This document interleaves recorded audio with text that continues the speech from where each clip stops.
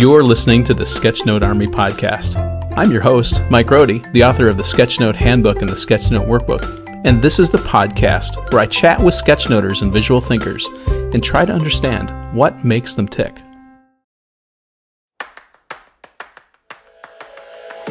Hey, are you looking for the ideal sketchbook for your sketchnoting practice? The Sketchnote Idea Book is the sketchbook designed for sketchnoters.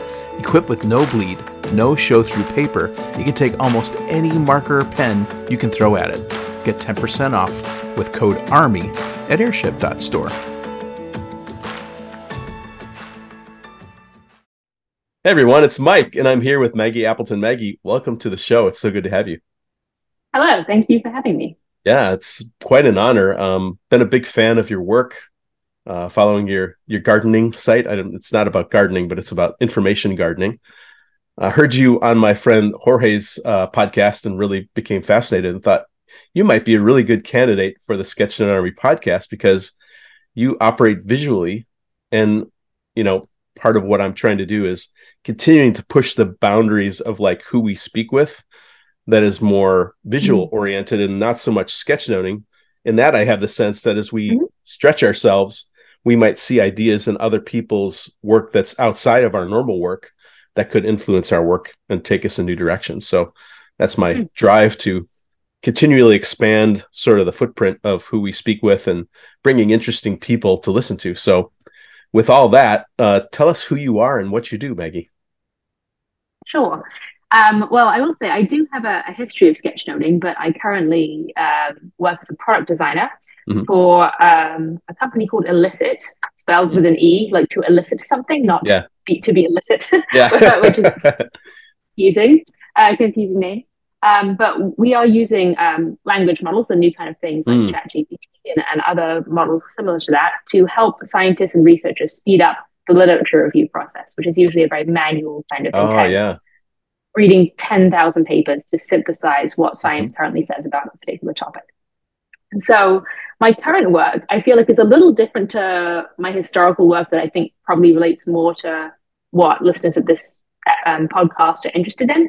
But I was an illustrator and a sketchnoter at conferences, and I, for years, have been making visual essays online, which I still do, which are filled with animations and illustrations and hand-drawn stuff. And I traditionally trained as an illustrator, so maybe that side of things will be more interesting. I definitely think that all ties into my current work more as an interface and product designer, but it's definitely slightly different to what I used to do. And especially too with all the discussion and, you know, top of mind of ChatGPT and these AI tools that are integrating every place, right? If you see it in Microsoft Word, it's, you know, it has arrived, right? So and I think that that intersection is really fascinating. And, you know, probably there's concerns, you know, from sketchnoters or illustrators, like when will I be replaced by some AI?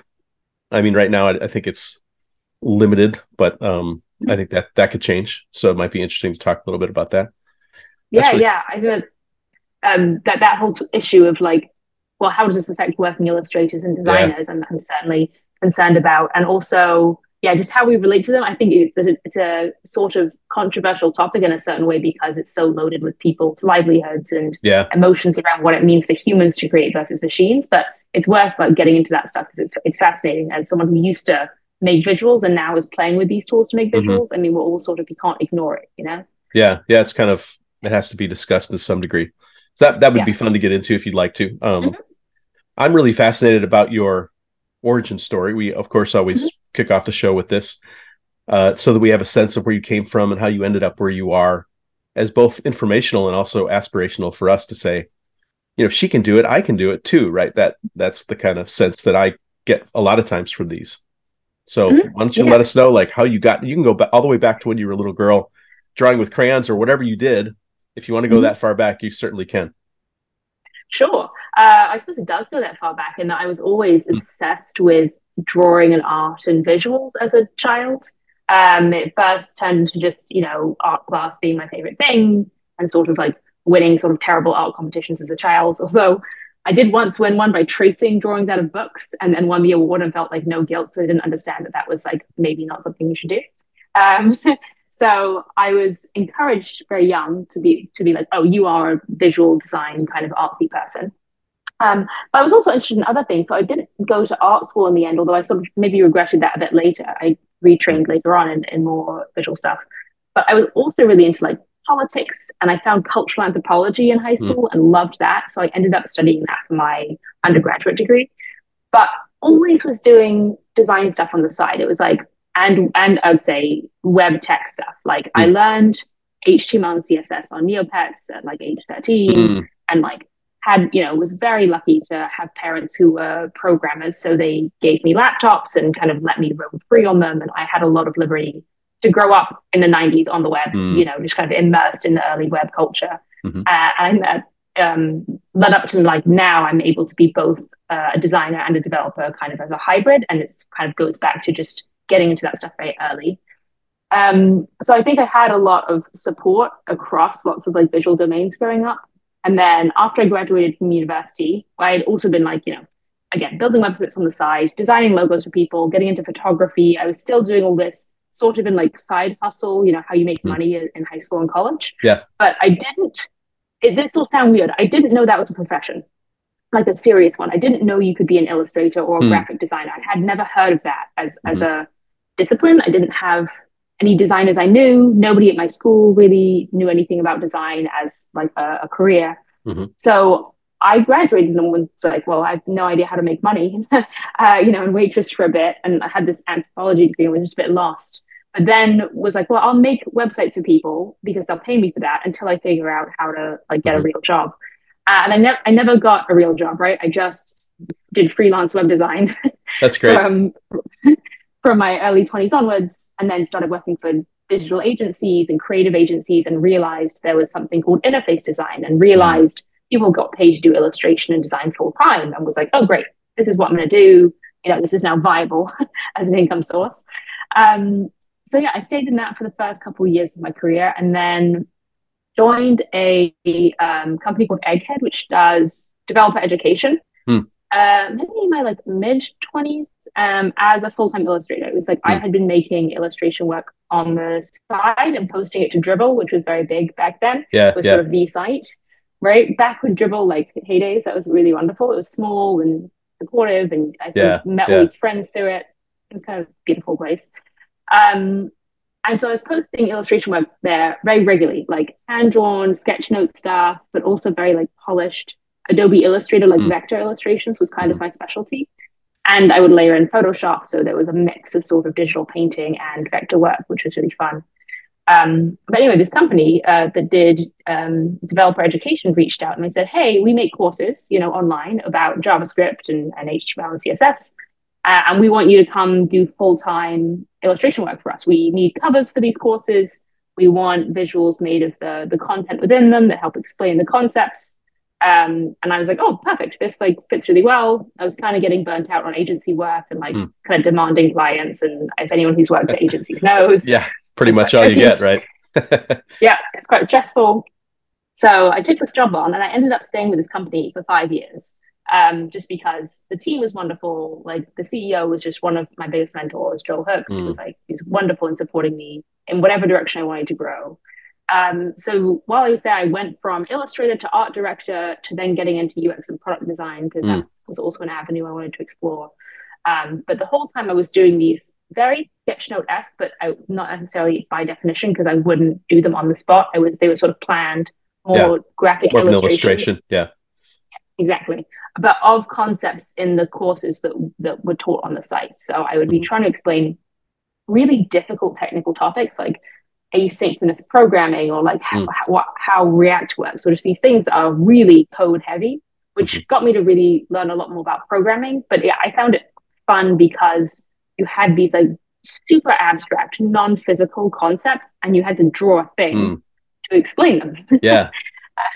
So I had a lot of fun with it, and I learned a lot in the practice because I got really into metaphors and metaphor design, and how you create physical representations out of abstract ideas. And the whole thing was just, it was like a boot camp in visual thinking, I guess. Like I really had to, and there weren't that many good courses or books to pull on, I felt like. I was kind of making it up as I went.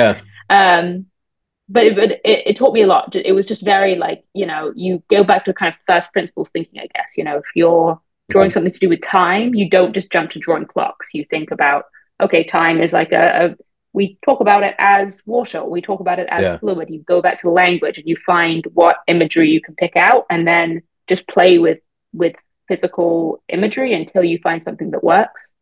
So I loved that job. I kind of grew up there, I guess, as a designer and illustrator, and kind of defined my style. Yeah. So that probably brings, and then after that, I had moved after 4 years of doing kind of intensive illustration and art direction there, I got really interested in UX and product and kind of switched into that, and then moved on to other companies. But I think those years were really my kind of core, like sketchnoting, illustration, sort of visual design growth phase. And now I still do it when I write a lot online and I make these visual essays, and I still have that skill set to pull on. So I can still just whip out illustrations when I want to help explain my work, but it's not like the core thing I do all day as like a job anymore. Well, two interesting observations, and it'll be interesting to see how you react to these. Number one, I feel like since you were born, you've been a hybrid. I think I'm a hybrid as well. So I've got both technical and visual components. I think you probably are even more technical than maybe I am, but that is really fascinating, because everything you said about your story, it seemed like you were always having your feet in two worlds, right? Even thinking about like doing websites for people on the side, because you didn't really realize that was a thing, which then led you to the actual doing that as a profession. But that you've always had sort of this mix of two things. And then the second observation is, I'm really curious about your anthropology degree as it aligns with user interface and research and all those kind of things, because that seems like a natural fit to me. But I don't know, maybe or maybe not, that those two things overlap. And I think observing people in general is really informative, right? So, yeah, that was another one that I kind of, once I really got into my career and I realized that UX design was a field, I had this moment of where I was like starting to read about it and like learn about it. And I started just being like, this is like anthropology, but with a different name. Yeah. And not that I felt sort of bitter about it, but I was like, oh my gosh, nobody told me this was a job when I graduated with this degree, and felt just sort of lost and had no clue how to turn it into a useful job. And, maybe it would have been 6 or 7 years later when I would have first learned what UX design was and sort of connected the dots of like, ethnography and user research and UX, and like, this is all shared skill sets. But I think I graduated too early. It was around 2012, 2013. UX design was not a thing back then. It vaguely existed, but not in the way it does now. Like, there were no boot camps. There were many books. I think it was just too early. But I love that it kind of came full circle. Like, now a lot of what I studied in school definitely comes back around in terms of practice and theory. And also in my like research and writing, like, I will always say my degree was not at all useless. It seemed it for a hot minute after I graduated, but it really wasn't. Yeah, that's fascinating. In my experience, I had a somewhat similar experience. My dad didn't know and I didn't know what design, you could be a designer until I got into college, and there was a degree path for that. It was print design back in those days.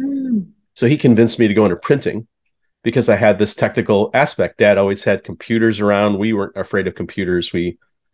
So my first job as a graphic designer was also as the system manager, because I managed the backups and restored people's Eaton Quark files and whatever. So again, you see the parallels between this hybrid, but my technology stuff was more on the printing side. So I got really good at understanding printing and how the technology worked. So as a designer, it kind of influenced my print designs, because I knew what would work, what would likely work, and what probably wouldn't work on a press. And then I could go to the press checks and talk with the pressmen and say, and they were all men, by the way, talk with the pressmen and say, can we do this? Or I could talk somewhat intelligently. At least I thought. Maybe I was an idiot to them. I don't know. But it seemed to help me sort of manage both sides. And it sounds like somewhat similar for you, in a slightly different, combination of things, visual and technology in a different sense.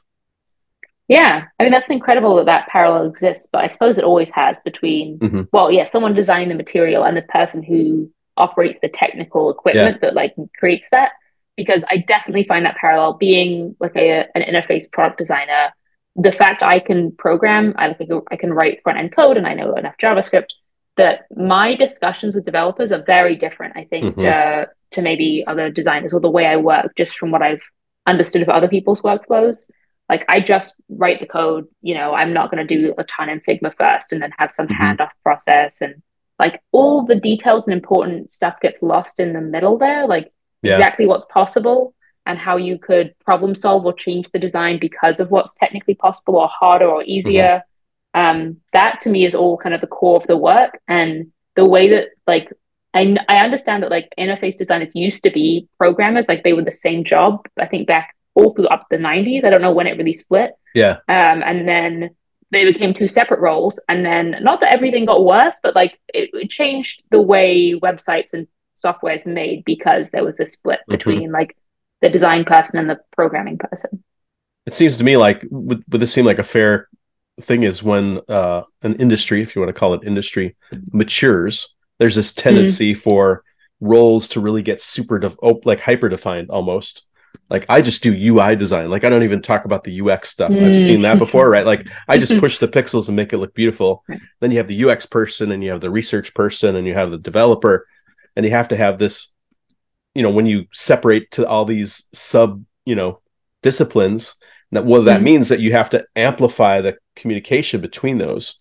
Because like you said, that's where stuff gets lost in between, and you know, you have to do corrections or whatever the case. So in that sense, you know, you have the advantage of knowing that. So on the one hand, developers can't say, well, you know, that's too hard. Like, no, it's not. I made this, or you can do it this way, right? So they can't like pull the wool over your eyes. Not that they would, but also gives you the ability, like you said, to take, you're sort of working with the materials in a sense as almost like an artist would use a charcoal and paper, right? Like you get a certain output when you use those two things.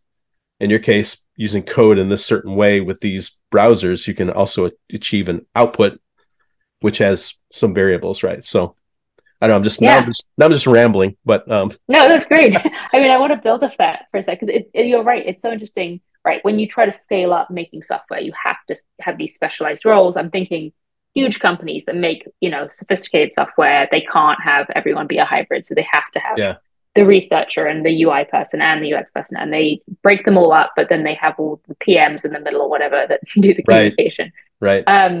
But I think I've loved, maybe I'm thinking it's more relevant even just on like a personal making stuff for yourself or creativity exploration level. Like when you understand both the material you're making something in very intensely, like you really know the technical side of, everything from charcoal and paint to programming, and you're trying to express ideas through visuals or creatively, knowing both makes you able to explore in a much more interesting way than I think someone who only knows one side of them. So I think it's almost more interesting at the experimentation level, like the pushing the boundaries, you know, the doing weird stuff for your side project, not necessarily professionally, because I agree that, if you're really building big stuff, you're going to end up with specialized roles. But there's something magic in the intersection of the two. That might be a good argument for side projects, right? You talked about how side projects are so important to you as you're trying to figure out, what am I doing here? And it actually became your primary thing because you were exploring, right? You realized, well, hey, this could be the main thing. And I think for people listening, you know, having little side projects, like, you know, I do a podcast because I find it interesting and it challenges me to solve all these problems. So it's, you know, I'm not going to quit my day job and just do the podcast. It's just that's not how you do this. But it's made me much more aware. It's built a network of people that I can talk to. And we have all these interesting discussions that are now in the public record that people can be inspired by. So, you know, if you're listening, consider a side project if you've sort of eliminated that because you don't have time. You know, every side project I ever worked on always ended up coming back in some way to my main work as a designer, right? Because I'm exploring these things and suddenly something comes up. Hey, can we do t-shirts? So I've been goofing around with t-shirt design. Let's use this platform and I've got experience. Suddenly I can make t-shirts for my team, right? So that would be a practical application. Yeah. So I definitely, like, I'm full in agreement on that. So I've had a personal website where I write these essays or like notes. Mm-hmm. You know, I call it a digital garden. I kind of written a piece about that philosophy. I didn't come up with the term, but I wrote kind of the history of it. And my personal website, I genuinely started it just as like, well, I wanted to just build something, you know, and maybe this was like, God, 5 years ago, not even that long, honestly. The first part of my career, I didn't really have like a blog or website of any sort up. I had like a portfolio, but not somewhere I was writing and publishing work. It not that it's taken off, but I have a pretty good readership at this point. But every single job that I've had for the past couple of years has come through people reading my work first and understanding how I think and understanding how I do design. And I have gotten it would be immeasurable to talk about the career benefits I've had from having this website and writing in public and putting my work in public and writing regularly and just showing people how I think in a very like practical public way. I just get, you know, invited to speak at conferences and like invited to events and make new friends and really get way better job offers than I'm qualified to have kind of thing. All just because so few people really do put their work in public and share it. And the ones that do are perceived to be more skilled or qualified and unique, which I don't think they are, but it, you know, it does just bring you so many benefits. Yeah, that's another argument. I've maintained a blog since 2003 or something like that. Nice. And I know in the peak of like when I was doing more independent, used to do logo and icon work. I would describe in real detail, like, okay, what was the challenge? How do we deal with it? All my sketches would get posted with all this descriptive. So it was a pretty long post. And I've heard on more than one occasion customers who they looked at those and hired me because they could see, like exactly what you said, they could see the way I thought about problems and then knew that they were that was a fit for what they wanted. So I think that's one of the advantages, of course. And then, you know, I mean, it's another argument, I think, too. Don't put all your eggs in a, you know, social media basket. As we've seen, social media platforms can go nuts and they might become radioactive and maybe you don't want to be irradiated. So it's probably good to have some place that you own, your domain, your space that you control. You know, if you're not like Maggie, who's really good at coding, maybe it's a Squarespace site or something else site, WordPress, just something where you have total control over it, so that if things change, there's this home base that people can at least find you and get your unfiltered and original thought, right? Yeah. I'm definitely a huge fan of, there's a community called the Indie Web. Do you know them? No. Oh, they're wonderful. So if you just like Google Indie Web, or your listeners should, their whole thing is just promoting people having their own independent websites up, and you know, you can, and publishing to them and like syndicating to social media, right? Like publishing stuff out to Twitter and Mastodon, but from something you own and control. And they have a wonderful wiki full of tools and advice and support and meetups, and they're fantastic. I'm such a big fan of the Indie Web. They're just trying to say we should all have our own independent websites and we shouldn't be behest to whatever E01's doing. Yeah, I've you know, I have many indie blogs that I read still regularly.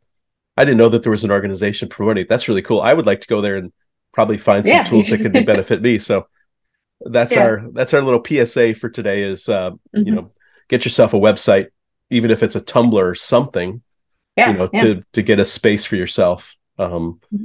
Because if you rely on, you know, other networks, they have different motivations than you may have. So which most of the time you don't realize until things go crazy. So anyway. Well, it's really fascinating to hear sort of this transition from, you know, where you came from and how I really love it that you studied this topic, anthropology, which at the time you're thinking like, why did I waste my, you know, these years on, but now it's coming back to be beneficial. And that's really cool. And it might be interesting now to get into the discussion about large language models, AIs, and kind of the work you're doing as a product of it. Like how, you know, many of us might think, well, you know, it's ChatGPT, it's a chat interface. How complex could that be? Or it's, you know, I do a prompt and an image comes back. But I think it's a lot more complex than people realize, dealing with that. And also thinking like when the tool comes back with it, like how do we represent it? Those kind of questions I imagine you must be working on. Yeah. So it's, my job right now is kind of fascinating. It's challenging some days in a way that's quite stressful, because language models, right, are this brand new thing. I mean, they've technically been around for about 4 or 5 years, but they kind of exploded onto the scene about a year ago when ChatGPT came out, which was this very accessible chat-based interface for an underlying piece of technology that isn't necessarily chat-shaped, but it was a very kind of easy, familiar interface that a lot of people just kind of caught on to, right? They went, okay, I know how to use this. But there are many ways we can kind of use language models as a backend to different interfaces. It's not too different to computers in general and programming. And programming is a type of AI in a certain way. You can like do logic and you can say if this, then that. And we've, kind of had this artificial intelligence with us for a long time. But the language models are a kind of totally new scale of it, just much more capable, much more complex, much more mysterious tool that we've invented that in my talks on it, I try to describe like how they're different. And I say they're a bit like very advanced language calculators. You can be like, okay, we have taken all the words humans have ever published to the internet and condensed them down into a model, which we use, it's called a neural network. And then you can, ask it to say things back to you, or you can query it in certain ways, being like, okay, if you take the word queen and you minus the word man, you get the word king. There's like these weird like math calculations you can do on it that like show you how language is related, which is like fascinating. And they're also good for other things, right? You can get them to like read 10,000 words and summarize it like sometimes fairly accurately, and that's like, wow, that's totally practical in a way that like just chat interactions aren't. So the way that we're exploring it at the company I work for, Elicit, is this like focused on helping researchers and scientists, so people who have to spend like lots and lots of time reading scientific publications, understanding them, figuring out how they relate to their research, and using it to plan future research or future scientific experiments. And language models are quite well suited to help synthesize a lot of this information, help them extract information out of PDFs, and just say like, okay, ask a question to these PDFs and get a very accurate answer out of them. So we're focused on that. So it's not a chat interface. It's essentially a big table, because that's what academics work in, like a big Excel table. Okay. And you're collecting papers in it, and then you're extracting data out of each paper. You're saying, okay, given these 20 papers, I want to know, if you're a medical scientist, what dosage should they give the patients? How many patients did they test? What gender and age were the patients? And you're kind of pulling these out into a big Excel table. So you understand all the important information in these papers without having to like sit there and scroll through every PDF. And usually they're like copying and pasting these answers out manually. That's the current process that people do. So it's a very narrow workflow. It's like one specific thing we're helping people do. It's not sort of the chat approach of like, we help you do whatever, here's an open input. It's much more specific. So it's probably more like traditional interface design, just with a much more powerful back end to it. That's interesting. Would you say that you sort of approach these researchers, I guess, maybe for lack of a better word, is that you've sort of found out what is the format that they like and sort of fitted the AI to the format? So that way, in other words, it's not like a new thing they have to learn. It's the thing they already use with amplified powers. Maybe that might be a way to describe it. Yeah, exactly. We're very much on the side of like, we want to speed people up. We're not replacing any like sort of human tasks here. I mean, we're trying to make them faster, right? If we used to take you 100 hours to read these papers, can we get you to do it in 20 minutes? And very much on the side of like helping people double check things, be very accurate, because that's a problem with language models. Just trying to be like, how do we do this in a way that, science needs to be very rigorous. So what's the rigorous approach to using it? Now, it's, there was something that struck me as you described what you were doing, sort of taking these massive information and trying to boil it down to the whatever facts and information. It seems to me like large language models are really good at taking factual information as long as you give guidelines to it and narrowing it down. I think the challenge for large language models, at least in my experience, is generating new stuff, because it's just got limited. That you heard the term hallucinations, where I found that like if I ask the ChatGPT to write out too long of a descriptive, probably about 3/4 of the way through, it's like making stuff up. Right. So, and then you got the problem of reliability. So you can't just copy and paste that and say that you wrote it, right? You got to do a little bit more than that. So anyway.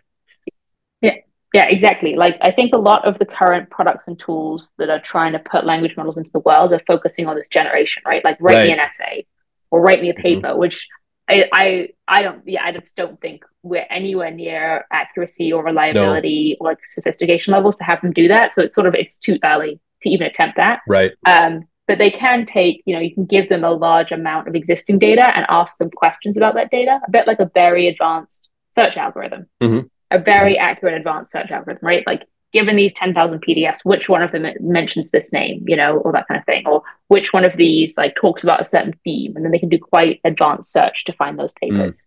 And it's a totally different task to just have it from its memory, from everything it's learned from the internet, just like write me an essay. It makes things up. Interesting. There was a thought that came to mind. It was it's escaped me now, so I'll probably let it go. Maybe it'll come back later. Around large language models, kind of condensing information.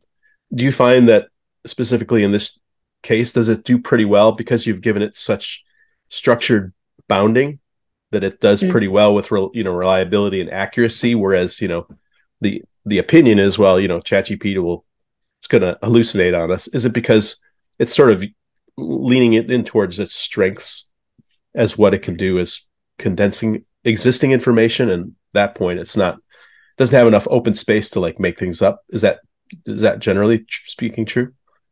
Yeah, that's about right. Like, our approach to it is we combine language models with traditional programming. Like, there's some things that they're not well suited to do. They can do very well defined, like you said, narrow scoped things. If you just say, read these paragraphs and rank them to relevance to this question, they're quite good at that kind of thing. I think when they fall down is when you try to give them too big of a task that would require too much sophisticated human reasoning or like research and knowledge to really complete well. So we try to give them very tiny tasks, and then we string those together with other programming, functions is what we would call it, or actions. Right. So we'll use traditional word search, right, to find things, and we'll use traditional sorting and ranking algorithms, but in combination with these language models for specific tasks that we think they can do well. So it's not like a one call is what we would usually call it for ChatGPT, right? You ask one question, you get one answer. Instead, it's chaining together lots and lots of small language model tasks. And I think that goes to the old adage, right? To a guy with a hammer, every problem looks like a nail, right? If you take this AI and you think it can do everything, right, you're going to be disappointed at some point. So it sounds to me like you're like, what does this tool do well? It can do those things, and then there's other things it can't do, but there's other tools that will achieve that. So let's blend them together and make a combined tool that does the things that we want to. Exactly. It's just treating them as another tool in the programming toolkit, and not like the final answer to everything, the final tool that we'll use to do all our Google searches and all our medical science work. And, now people are trying to use it for like graphic design, which is a little bit of a different model on the back end, but still it's like, you're trying to use it for two complex things, and you're trying to be like, well, it can do everything. And it's like, well, it really can't. It's not even good at the things we're trying to make it do. Like, I think the hype is so far beyond the capabilities at this point. I think so too. The question that I lost came back to me, and this is totally like, blue sky question, but like, so we know what Google search is. Now we don't know what the algorithm is, but basically it has an algorithm that uses to find the most relevant stuff. It used to be how many people were linked to things was the old days. Now it's who knows what it does. So that's a known thing. It's been around for a while. Why do you think, or maybe the question is, do you think that the large language models are so good at like taking lots of information and summarizing it, which Google search kind of can't do? Is it because of the structure? Like you talked about a neural network. I assume that to me, that says that's modeled on the way our brains, we think, kind of work and are structured. Is that why it's better at that kind of an activity? Yeah. So neural networks are based on human brains. That was the original inspiration for the design behind them, although they don't, work exactly like human brains because we don't really understand brains that well. Yeah, exactly. So, we weren't able to do that. But that's the idea, is they have these neurons that kind of weight different information and then group them together, probably in the same way our brain does. Like if you think of, you hear one thing or you smell one thing and suddenly a whole different idea or memory comes back to you. We're very good at associative memory and associative linking. And it's a little bit like that. Like we have built a system where things have mathematical like relationships to each other, how similar they are in a way that's much better than we've had before. So if you imagined language models having like just an enormous brain of some sort or neural network, the words, right, king, queen, prince, those are all similar. They're in the same area, royalty. But then you're going to have things you wouldn't expect, like, the band Queen might, be somehow related to that. But in every direction, just think of every associative link you could possibly make all embedded in this model, which is what makes it kind of crazy and fascinating. So it's interesting with like web search, right? The way Google's traditionally done it is, as you've mentioned, right? Backlinking, some sort of legitimacy scores, they do read the content and they try to judge, does this answer the question or not? But in a more old school programming way that didn't have power of neural networks. And we assume they're, rebuilding it or improving it because Google was kind of pioneered most of this AI research. Right. Have been the last to implement it, which is strange. But they should be able to kind of like do a very different approach to web search that makes things much more relevant, show up and that aren't SEO spam, and be able to do summary. I mean, they're trying, they have Bard, their chat bot, but honestly, it's not that good. But it should be a really powerful search engine for the web because it should be able to do this associative linking between every bit of content on a page and really give you relevant results that aren't just someone like SEO hacking their way up with keywords. Right. You might say, well, if you like this, then you might like these other things, which is a real common sales thing, right? Like I think about Amazon doing that. I think I've noticed, I think Amazon is using AI. It's more of a static. So I've noticed when I go to a page and I look at the reviews, for example, there's like a descriptive at the top that I'm noticing. It's not one. It says most people think that this tool is, really great, but they don't like that it's too heavy or whatever so it's obviously like, I doubt there's a person doing this, right? There's some tool that's compressing all these reviews and giving you a sense, an overview of that, right? Before you dive into the mess. Yeah, I noticed that too on Amazon. It's like recent. It must have been the last like couple months. Yeah. But that's a super useful like use case in an interface, right? You don't want to read 800 reviews and you can't. And you want to be like, listen, if most people mention this breaks in a few months, just tell me. I mean, the thing the tool that you're working on, I could see that being as a tool that an individual would use for shopping, right? Go to Amazon. I'm looking for this. Can you summarize what are the best? You think about New York Times bought Wirecutter. Well, you could like do a Wirecutter tool, right? That says go on all the internet and tell me the best pair of shoes for these specific. I want to go hiking and it's got to be waterproof and. Suddenly it would narrow down and give you not only the results, but then read through all the reviews and explain the pros and cons. Like somebody's probably already working on something like that, I suspect. Yeah, there are a couple companies working on essentially that kind of tooling that I'm really excited about, but I still think they're at least a year away from like releasing something stable in public. But there are definitely people working on this problem, which I'm so happy about. Like, even for the last month, I've been trying to plan a wedding, and like I've been telling people this is the perfect use case for language models because it's the most tedious, complex task. You are just crawling through weird websites. You're trying to put it in this big spreadsheet. No, you can't find anyone's budget. You can't find anyone's phone number. I was like, I just need AI to do this. Why am I doing this? There you got an idea for a software tool, right? The Bride's AI, right, or something like that. I know it's got big money. I'm not going to do it, but someone else should. It's probably it's in a boardroom someplace, probably being pitched right now. So yeah. Well, I don't want to spend too long on LLM and language models and AI, but it's a really fascinating topic. I think maybe not everybody's thinking about it. I'm really curious about how it impacts sketchnoting and visual imagery because I haven't really played much with Midjourney. That's a place I need to explore. But I did for a month buy the OpenAI thing, and I tried the DALL-E, I think it is, and I asked it. I said, "Okay, how would I test this to see what it would do?" I said, "Create a sketch note from Abraham Lincoln's address, whatever the famous address was," and it was weird. It came back with an image, and it had like pictures of Lincoln and some of the things he said, but it was totally nonsensical. Like it was totally useless. Like, so, I mean, as a sketchnoter, I mean, I haven't tried Midjourney. Maybe it can do better at this. Like, it seems like it can approximate the style of it, I guess. But like, part of why people hire sketchnoters or graphic recorders to go and sit, like you said, you did these where you're processing information. I mean, I guess technically an LLM could do that, right? I mean, that seems like a strength, but like maybe the output's still disconnected. It just seemed like, that's a complex task. Like you talked about, you sort of limit it to these narrow tasks. Maybe there's someone that could put it all together and do something like that, but I don't know.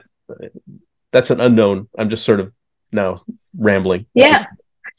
No. I feel maybe I'm at a similar place to you. Like I played with Midjourney a lot. I got early access to the beta, and I was kind of obsessed with it for a while because it definitely has ethical issues and copyright issues, but just as like a thing to go play with, I think it is worth people who are illustrators or graphic designers just doing that, because you are able to query essentially every image we've put on the internet so far, and just it was the best game ever for like a week until I kind of like lost interest. But you would just go on and be like, okay, show me like Rubik's cubes as if they're growing underwater and they're made of algae or something, and it would just give you gorgeous images of this thing, and you're like, oh my god, what's the best game? Just take X and Y, combine, add a weird style to it. It was just like an infinite fun Pictionary game or something, like a reverse Pictionary. I'm not sure what the analogy is, but it was so addictive because you just, as someone who has spent their life making images, to be able to just summon whatever you want, obviously not in the way you would draw it or you would imagine it. It's like querying someone else's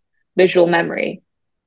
Was fascinating. So I do think it's worth playing with them, but I'm on the same page as you, where like I have to make visual images as part of my job, right? For just even like promotional pages or branding or my own essays. And I have tried a few times to prompt something like Midjourney to get what I want for like a conference talk slide, but it just fails every time. Like no matter how long I spend going through cycles of prompting, I know what I want and it can't make it. And it certainly can't do my style.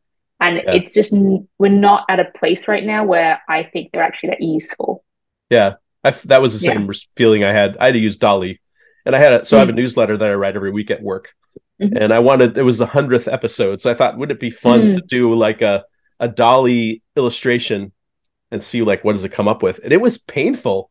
Like, and it seemed to forget what it did before. So I would give it a modification like, spell episode on the bottom, right? And then it would like totally change the design. Like, no, I don't want to change the design. I just want to add this thing. And it's not smart enough to like maintain the past and modify. So my experience was frustrating. Now, maybe there's tools that are better at this. I don't know, but I just have a feeling this is, like you said, it's maybe too complex of a task to do both the processing and the imagery and like connecting and that all together is just too far away, which maybe is encouraging for sketchnoters and visual thinkers. I don't know. I would pay attention to what I haven't personally used them, but I've seen some demos of this. The stuff Adobe is doing is quite interesting. Yes, because things like Midjourney and Dall-E, like I definitely believe text is not the right input form for drawing, because that's crazy. Like all of us, when we sketch, we begin by making shapes, or sometimes you might think of language to use metaphors, but you're really playing with physical forms, right? Can I make this communicate the right thing and use the right contrast and scale and everything to really make this image work? So you need a canvas and you need a paintbrush and you need vector tools, and like the AI could maybe be integrated into it in certain ways, but in a more like find and replace or move this or improve the color and contrast on this, but not in a way that's like, I'm going to type words and you're going to give me the exact like composition I want. It's not going to happen. I think probably the most useful thing I've found for the imagery generation things is like I'm stuck on something and I'll say, show me 20 ways this could be visualized. Or like you said, I want, Rubik's Cubes made of algae, right? You could generate this. Now, I think of it as like me searching Google for icon ideas, right? I wouldn't take the icon one-to-one. I would say, oh, that's interesting. What if I bent this little thing and I twisted that and I turned it this way? Like I would sort of put my own twist on it or my perspective on it. And that could be a valuable tool just as a way to break out or maybe think really weird, like get some weird ideas, and maybe that spurs you in a new direction as sort of a assistive tool, right? And not so much like, well, what I type in there is just going to slap it into my Sketchnote. Well, that probably doesn't work, right? It's for many different reasons, not least of which is the ethical part of it, I suppose. But I mean, I was gonna say also references. Like, I don't know if you've tried it for this. Like, there have been one or two times where I know what I want to draw, and usually I would go to Google to get Mm-hmm. references. And I've tried Midjourney, and I've been like, oh, that actually kind of works. Like, Oh, I'm interesting. just sort of querying it for like a generic, like, give me a vase or something, or just give me a Yeah. Rubik's Cube, something where I'm like, you'll be able to do this. Yeah, I mean, I do that all the time with like illustration projects where I'll say, I don't know, can't think of anything at the moment, like show me a stickly chair, right? Well, that's a Mhm. physical thing that existed in time and has a certain, so Google that. I don't know why you couldn't also Midjourney, and you could show it in 3/4 view with, light from Mhm. the left at sunset, or whatever the prompt is. It would probably Mhm. give you a sense of that. Now, I guess you'd have to question like how accurate would a stickly chair look like if you have to have a stickly chair. Maybe the Google search is better because you would probably get photographs, where Midjourney might, like give you seven fingers or whatever the problem had. You couldn't Yeah. like 100% trust it. It would be Yeah. 95%. I don't know, something like that. Yeah.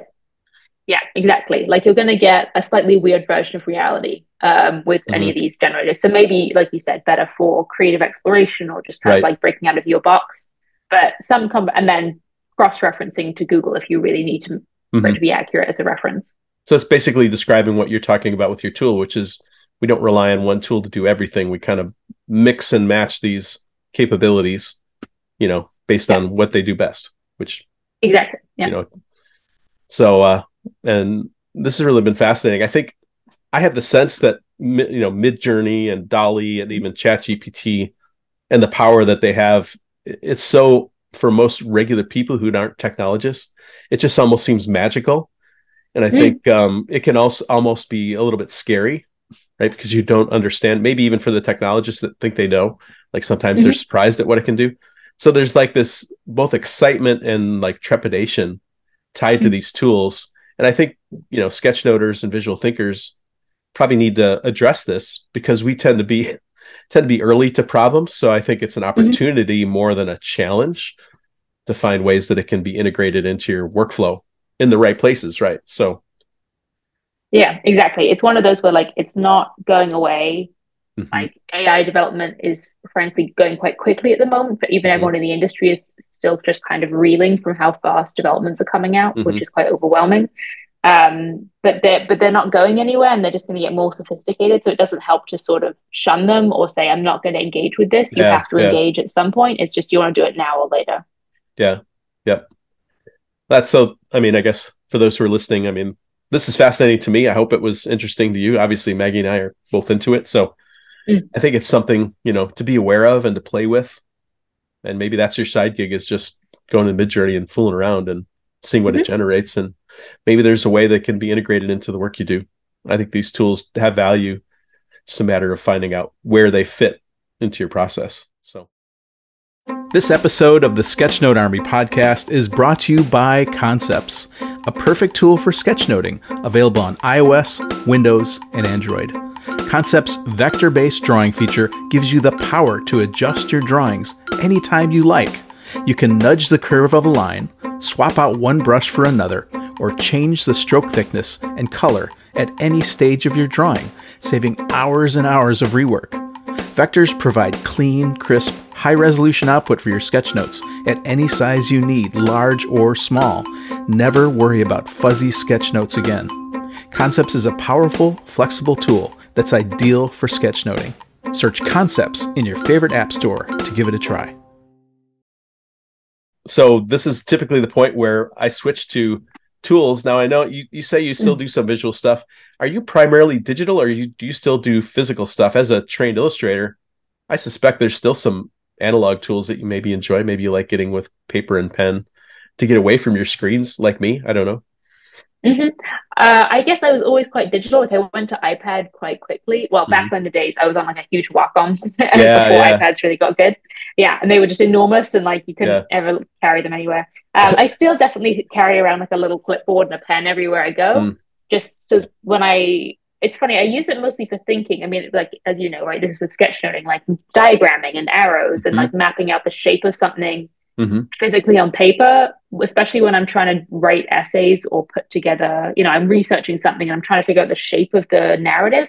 That's when I'm really like sketching little things and doodling and drawing diagrams. And I cannot do it on a screen because most apps, of course, are linear and text-based. Yeah. I need to do it physically with my body, drawing on a piece of paper. So it's incredibly basic, but I have like, Uniball Signal pens, like the one pen I will use, and just a little carry around clipboard where I can like sketch little things and then throw the paper away. But it's the process of thinking with it I still love. Yeah. Well, Uniball Signal is a great pen. I mean, it's a great Best pen, and you can get it at pretty much any shop. The back of a bodega in New York City, you'd probably find a pack of those hanging on a rack someplace. So if yours fails, you can find one probably almost any place, which is a huge advantage. And then you do have like looks like a half A4 sheet little clipboard there. Is like A5. Okay. And I just buy like loose leaf A5 paper, and then I clip it to this tiny A5 clipboard, because then I'm not precious about the pages. I found with notebooks, I was always worried of ruining them. So I can draw anything and I can keep it, or I can chuck it away. And it's like flexible. I can draw things for other people and hand it to them. I've just found it's like the best system that works. Nice and flexible, yeah. I mean, even you could take photos of whatever you drew, right? If you wanted to store it in some way for future research, right? To bring it back, even if the original is gone. That's really cool. I did a teaching event in Philadelphia, and we had them produce these half letter size cardstock. I love those. They're just like the perfect size. It's like the size of a notebook, but it's a loose sheet. Right. It's a little bit thicker, so I could use a Sharpie on it. It wouldn't bleed too badly. So that was really great. I never thought to attach it to a clipboard. That's a really interesting idea. Yeah. Well, my partner says it's the nuttiest thing ever, that everywhere I go, I have this like clipboard in my bag that I just like pull out to like sketch something or take notes. He's just like, it's just like the biggest teacher's pet. You just have like a tiny clipboard all the time. So what about your digital tools? You talked about a Wacom. I've had one of those too. They're, not very portable, let's say. Talk about your iPad and what tools you like. I have one of the big iPads. It is wonderful. I use Procreate, right? It's kind of the best iPad app. I do love drawing in there. It's funny though, there's like a digital tool I'm kind of obsessed with at the moment that I'm writing a piece on, so it's like very top of mind. I guess I'm trying to think of whether it's really visual expression, but I think it is part of the process for me. It is there's been like a ton of advancements in voice to text technology. So you being able to talk and it being able to transcribe it perfectly and fast and immediately. So it's called Whisper. It's like from OpenAI. It's like one of their things. And again, it used neural networks to learn how people sound and translate that to text in a way that's way more accurate than we had before. So I mostly talk at my computer anymore. I don't actually type that much. So I just use voice, and it's way faster. So for writing and getting out first drafts or throwing around ideas, you just talk, and it all transcribes perfectly. And I've just found this has been such a change in my writing process, and then which then becomes diagrams or drawings, but as part of writing. That's currently my favorite digital tool. It's like this new voice to text stuff. So you basically talk your article or whatever the idea is, and then I imagine you probably go back into an editor and then, that's dumb, take that out or tweak that, type that. You're sort of now modifying everything to get to your final result. Exactly. It's very much like just getting out the first draft or the first ideas. When you have this idea and you're quickly trying to type it down or write it down, it's so much easier to just say it. And, voice notes are kind of cumbersome, or you have to go play them back and then transcribe it again yourself. But it makes such a difference to just be able to quickly say your idea out loud and it's perfectly captured the way that you said it. I just found it's been such a difference in like low friction for people who are like trying to get started writing or can't find time to write. It speeds up writing a lot.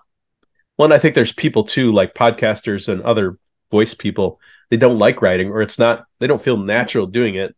They feel really natural speaking, where if that's you, where you're more of a talker than a writer, that might be a great way to get it in. And I guess the nice thing is it would capture your voice, sort of the way that you speak and all those things in a pretty accurate way, that then when you go back and edit it, it's almost like you're listening to Maggie speaking to you. Like if you knew your voice, you could then imagine when I read this, you talking, right? So that's a really interesting side effect too. If you're not good at writing the way you speak, like this might be a really interesting way to kind of capture that essence, or at least more than you can now. So yeah, interesting. Whisper AI. So Whisper is like the main model behind it, but there's an app called Super Whisper. If you Google that, that's the thing. Super Whisper. I think it's for Mac and Windows. I think it's really good. It's a small app. It's very simple, but it makes it super easy to do it. Wow, really cool. And Any other tools that you'd like to share with people listening that help you? Do I have that many more? I mean, yeah. So like iPad and Procreate, it seems so simple, but it's all I really use for illustration at this point and visuals. I've gotten really into GIFs over this last year, especially in essays. Like I'll draw a small thing and just make a few frames of it. And then on desktop, like turn that into a little GIF. And I've just been like, oh, this is such a lightweight way to just add a little life to an animation or an illustration, I mean. So I've loved doing that. I had never really thought before about how flexible and like portable GIFs are. Like video on the web is play every place. Yeah. But GIFs just, it just loops and you can just make a few small animations and it kind of opens you up to the world of animation. I think I remember going to your site and it was the digital gardening article. Am I right in saying I was sitting there reading it and all of a sudden something moved? Like what happened? I thought there was like a little animation of like a butterfly or something. Am I right in remembering that? I'm wondering if one of those might have. Maybe it was a different piece. Yeah, so some of them do have. I think they've only started doing it in the last year. That one might have. There was one of them. I put scroll ones on, so as you scroll, they just animate. Yeah. So I thought that was really cool because it looked like a static image, but as I interacted with it, it started having life to it. I thought, oh, that's really cool. It's really subtle. It's not, not flashing type or something that's giving me epileptic seizures or anything like that. So yeah. That's most gifts. A really well done, really tastefully done animation that gave it some interest and made me smile a little bit, right? It made me a little bit happy just to see that, like, oh, that's cool. Yeah. I want to get better at that stuff, like especially the scroll interactions or cursor interactions. They're so simple, but you can add just a little bit of movement or information or life to an image. If on the web, you can layer in these kind of interaction bits. Yeah, that's pretty cool. Well, definitely, if you're listening, we're going to have show notes. Go to Maggie's site and read her essays. They're excellent. I've enjoyed every one of them. So let's shift now to tips. So and these can, since you have visual background, but maybe it's more, we can open it up to whatever you'd like. I just asked for guests to give 3 tips for people that are listening. I sort of usually frame it as, imagine somebody's, stuck and they just need some inspiration. What would you say to that person? So, I mean, you can take that or you can, any kind of tips that you'd like to share would be great. Sure. Hopefully this won't be too repetitive from what we've talked about, but now I'm like, oh, these are like top of mind things we just said people to do. Yeah. One is definitely, playing with GIFs. I just had never thought about them before. To me, they were like, oh, them just memes. And really just reading a basic amount about how GIFs work and the technology behind them and like how you can make simple ones just made me be like, oh, this is such a fruitful medium that I think most people don't explore. So for someone that makes images already, just trying to make a GIF, it's like probably going to open you up to be like, oh, I never thought about, a 3-sequence image or like a little interactive image. So that would be one, a little new medium to play with. Second, I'd say we already touched on this, but like if you haven't played with Midjourney or DALL-E, I prefer Midjourney. I think it's a little bit interesting. Better. Yeah.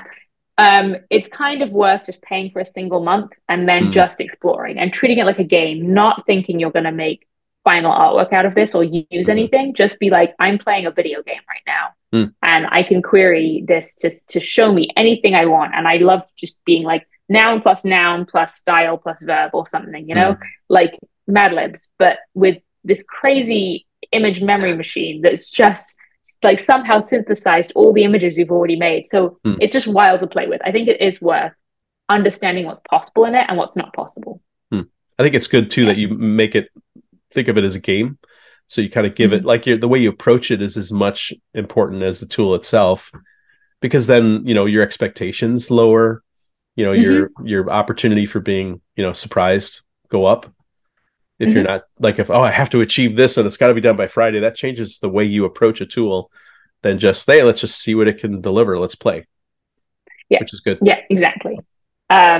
So I think just playing with that might be fruitful for ideas or new styles, but might just be a fun time where you kind of learn to understand what these are possible for as like we kind of move forward in the world of AI generation. Yeah. And then lastly, I mean, I kind of want to encourage people to, I don't know if I assume your audience would know about this stuff.